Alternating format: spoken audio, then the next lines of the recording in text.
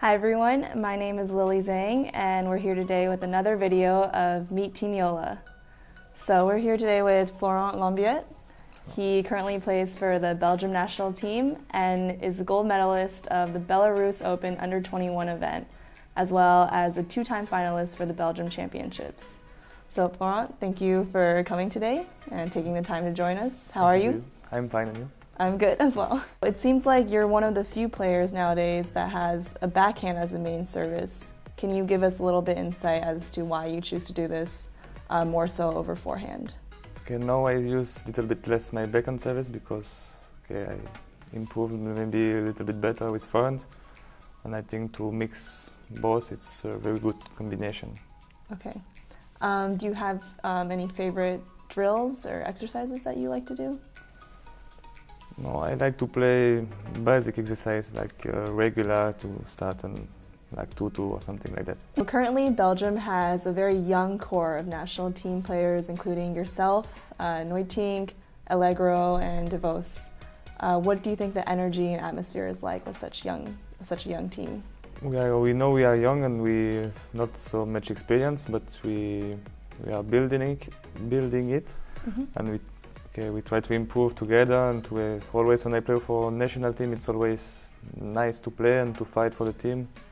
Like,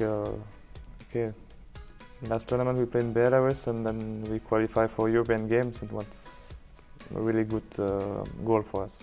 As with most athletes, there are a lot of things you have to sacrifice.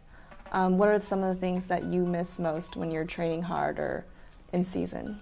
What I miss the most is family and friends and girlfriend also, because I don't live in Belgium. I live most of the time in Bremen, in Germany.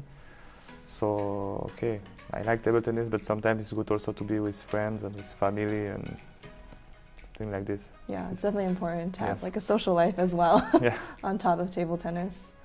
How has your family been with you traveling so much? Are they supportive or has it been difficult? When I was young, I was practicing like 1 hour away from my home and school, so they had to drive me always 1 hour to go, 1 hour to come back. So at this moment they had not so much life, not so much free time because they was always with me. So they also sacrificed quite much for me, I think. Yeah, you must be really grateful for them. Yes, of course. Can you tell us a little bit about the equipment that you're currently using right now, and what was the process to finding the perfect fit for you?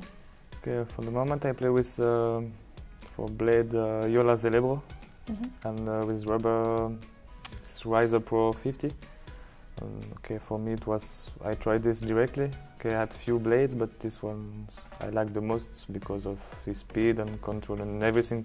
Good combination for me and also with this rubber, so that's what I like directly.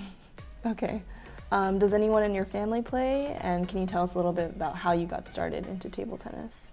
I think now in my family everybody is playing. Like my father was playing, my mother is playing, my brother was playing also, but he got medal in European Championship in team, but now he stopped.